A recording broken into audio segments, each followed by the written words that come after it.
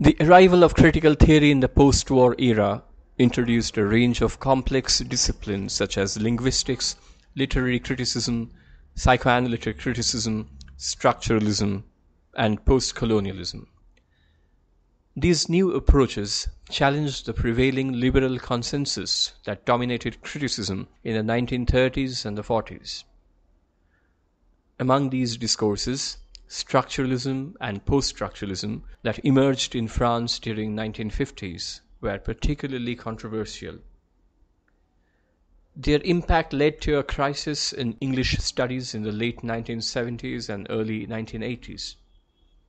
Unlike focusing on history or authorship, these movements prioritized language and philosophy as their main areas of interest. In the 1950s, structuralism emerged as a significant challenge to new criticism and Sartre's existentialism, which emphasized radical human freedom. Instead, structuralism focused on how cultural, social, and psychological structures shape human behavior. It aimed to provide a comprehensive approach to understanding human life that could encompass various disciplines. Scholars like Roland Barthes, Jacques Derrida explored the application of structuralist principles to literature. Jacques Lacan examined psychology through the lens of structuralism, blending the ideas of Freud and Saussure. Michel Foucault's work, The Order of Things, investigated the history of science to analyze the structures of epistemology, although he later distanced himself from the structuralist movement. Louis Althusser combined Marxism with structuralism to develop his unique form of social analysis. In a broader sense, therefore, structuralism is a perspective that views the world in terms of interconnected structures. It first emerged in the works of anthropologist Claude Lévi-Strauss and literary critic Roland Barthes. At its core, structuralism posits that objects or phenomena cannot be fully understood in isolation, but must be examined within the larger structures to which they belong. These structures are not independent entities, but are shaped by our perception of the world. In the realm of structuralist criticism, the emphasis shifts from interpreting individual literary works to comprehending the overarching structures that encompass them. For instance, when analyzing John Donne's poem The Good Morrow through a structuralist lens, greater attention is given to the relevant genre, such as the alba or dawn song and the concept of courtly love, rather than solely focusing on close readings of the poem's formal elements. The central tenet of structuralism, which asserts that all human activities are constructed rather than natural or essential, is evident in the foundational works in this field.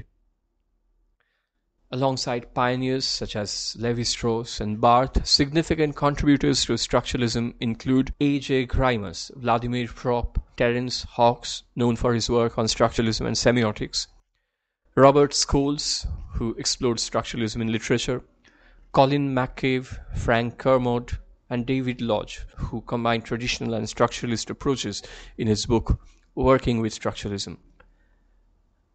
In the United States during the 1960s, prominent American structuralists included Jonathan Culler and semioticians such as C.A.S. Peirce, Charles Morris, and Noam Chomsky.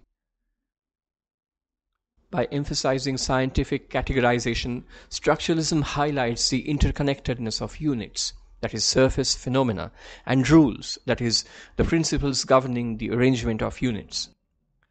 Within language, units correspond to words, while rules pertain to the grammatical structures that organize those words. The artwork, titled This Is Not a Pipe, by the Belgian surrealist artist René Magritte, explores the deceptive nature of science and can be viewed as a foundational element in structuralism. In Michel Foucault's book of the same title, he reflects on the painting and emphasizes the inherent contradiction between visual representation and reality. Saussure's linguistic theory highlights the arbitrary and relational nature of meanings. This is exemplified through various examples, such as the reference to the 8.2 Geneva to Paris Express in his book Course in General Linguistics, The paradigmatic chain of words like hovel, shed, hut, house, mansion, palace, where meaning is dependent on their position in the chain, and the dyads of opposites like male, female, day, night, where each unit's definition relies on its opposite. Saussure's theory establishes that language, rather than human beings or reality, constructs the world. In his lectures, Saussure employed several binary oppositions, with one important example being speech/writing. He gives priority to speech as it ensures subjectivity and presence, while writing, according to Saussure, signifies absence of both the speaker and the signified. Derrida critiqued this perspective as phonocentrism, which excessively favors presence over absence, leading him to question the validity of all centers. Saussure's distinction between langue, that is, language as a system, and parole, that is, an individual utterance in that language which is considered inferior to langue, provided structuralists with a framework for understanding the larger structures relevant to literature. Structuralist narratology, a branch of structuralism advocated by Vladimir Propp, Svetan Todorov, Roland Barthes, and Gerard Genet, illustrates how the meaning of a story emerges from its overall structure, that is, langue, rather than from the isolated themes of individual stories, that is, parole. To determine the meaning of a text, narratologists emphasize grammatical elements such as verb, tenses, and the relationships and configurations of figures of speech within the story. This shift demonstrates a move in structuralism from focusing on authorial intention to examining broader impersonal linguistic structures in which the author's text participates. Structuralist critics approach literature by employing the explicit framework of structuralist linguistics. In their analysis, they draw upon the linguistic theory of Saussure as well as the semiotic theory formulated by Saussure and the American philosopher Charles Sanders Peirce. According to semiotic theory, language should be studied in its own right, and Saussure proposes that the study of language should be situated within the broader domains of semiology, which is the science of signs. Semiology recognizes that the meaning of a word arises solely from its differentiation from other words within the sign system of language. Example, rain as distinct from brain, sprain, rail, roam, or rain. All signs are cultural constructs that have acquired their meaning through repeated, learned, and collective usage. The process of communication constitutes an ongoing chain of sign production, which Peirce referred to as unlimited semiosis. The distinctions between symbolic, iconic, and indexical signs introduced by the literary theorist Charles Sanders Peirce are also significant notions within semiology. Additionally, semiotics encompasses other key concepts such as denotation, that is first-order signification, and connotation, that is second-order signification. The foundations of structuralism can be traced back to the earlier approach of myth criticism pioneered by scholars like Northrop Frye, Richard Chase, Leslie Fiedler, Daniel Hoffman, and Philip Wheelwright. These scholars explored the anthropological and physiological aspects of myths, rituals, and folk tales in order to revive the spiritual significance within a modern world dominated by scientism, empiricism, and technology. Myth criticism views literature as a system characterized by recurring patterns, seeking to uncover the underlying structures and meanings within literary works. Due to the close relationship between linguistics and literary theory, Saussure's ideas in linguistics found ready application in the study of literature. When employing structuralism to analyze a literary text, it becomes linked to a broader structure. This structure may encompass the text's genre or the universal storytelling patterns observed worldwide. In this scenario, the structuralist examines the text in search of recurring themes or patterns. The underlying notion is that human consciousness possesses universal characteristics and it falls upon the literary critic to identify and elucidate them. Any literary work can be dissected into its fundamental components, allowing for a comparison with other narratives sharing a similar structural framework. As an illustration, consider the familiar plotline of boy meets girl, girl faces some form of peril, boy comes to the rescue. This narrative structure is recurrent in both literary works and films. Regardless of the specific writing style employed, be it an epic poem, a novel, or a play, the fundamental elements of the story remain unchanged. It embodies the timeless essence of a classic tale involving a hero, a conflict or tension, and a resolution. Hence, a novel, poem, or painting unveils insights into something profound, the underlying framework of consciousness. According to structuralists, the fundamental structures that organize rules and components into coherent systems originate from the human mind, rather than being solely derived from sensory perception. Consequently, our minds process information in a manner that assigns significance, thus imbuing it with meaning. It is the very nature of the mind to derive meaning from the world surrounding us. Structuralism employs fundamental inquiries to interpret literary texts, such as do patterns observed in text A bear resemblance to those found in text B? Structuralism seeks out similarities across texts. Does the text present contrasting elements set in opposition to one another?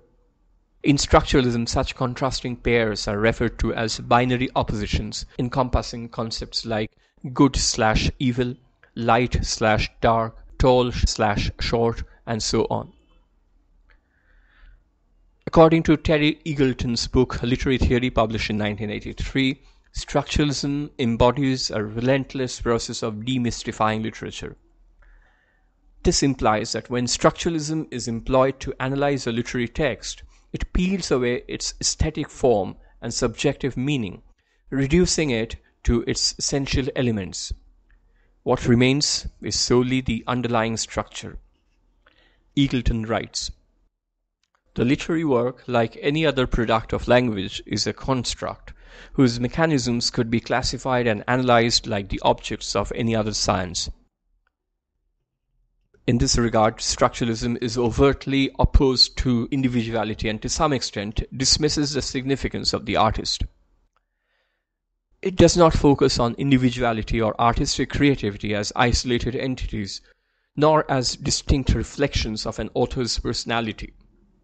Its sole concern lies in the underlying and communal structures of consciousness inherent in works of art or literature. It is an approach that seeks to unify, yet in its unifying efforts, it also erases distinctions. This notion is encapsulated in Roland Barthes' renowned essay, The Death of the Author, published in 1977. Let's consider a well-known example. Romeo and Juliet, published in 1597. Undoubtedly, the story is exquisitely crafted with its memorable language and global stage adaptations. However, when we distill it to its core elements, the narrative is rather straightforward. Boy meets girl, they fall in love, they tragically end their own lives. In addition, there exists a concurrent plotline, a feud between two families. These two narrative layers intertwine, mutually influencing one another throughout the play. The prologue furnishes the overarching structure for the entire piece. Two households, both alike in dignity, in fair Verona where we lay our scene, from ancient grudge break to new mutiny, where civil blood makes civil hands unclean. From forth the fatal loins of these two foes, a pair of star-crossed lovers take their life, whose misadventured piteous overthrows do with their death bury their parents' strife. The fearful passage of their death-marked love, and the continuance of their parents' rage, which but their children's end not could remove, is now the 2 hours' traffic of our stage, the which, if you with patient ears attend, what here shall miss, our toil shall strive to mend." A structuralist interpretation directs attention toward the overarching plot and the binary oppositions embedded within the play. In the case of Romeo and Juliet, the primary binary opposition revolves around love/hate, which permeates the entire narrative through the contrasting dynamics of Romeo and Juliet's love for one another versus the intense animosity between the two feuding families. The fundamental characteristics of structuralism in literary theory can be summarized as follows. Emphasis on the underlying structure of a literary text. The idea that meaning is derived from the interconnectedness of the various elements within the text. Binary oppositions play a crucial role in comprehending the text. The author's individuality and personality hold little significance. The focus lies on the profound structures at play. Literary texts are constructed entities. Meaning does not solely originate from within the text itself. Rather, it emerges from the interrelations between different parts of the text.